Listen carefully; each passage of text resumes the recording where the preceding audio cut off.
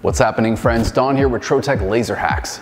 Today we're going to look at some tips and tricks focused on improving your laser skills. Let's get started. Have you ever needed to create laser parameters for your power and speed settings? Today we'll show you a process of how to use color mapping to create power settings.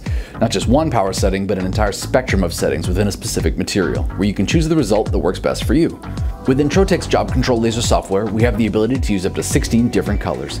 By designing a graphic in your design software that matches those 16 colors, we can assign a different setting for each color, allowing us to just push the power button once and apply all these different settings at one time. We've created this color wheel, which will give us up to 16 different settings.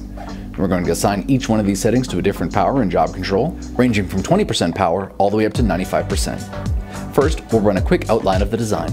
Then we'll run all 16 colors to see the differences. In this case, we're only adjusting power.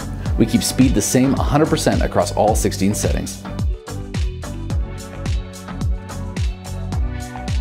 As you can see in the results here, there wasn't much difference.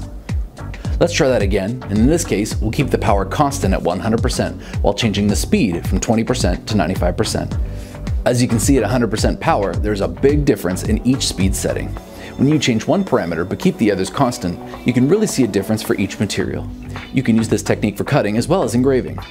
It doesn't just apply to speed or power, you can also do the same to DPI or Z offset settings. Running different color wheels on different materials will give you a roadmap to each material setting and how you'd want it to look, saving you countless hours of trial and error testing.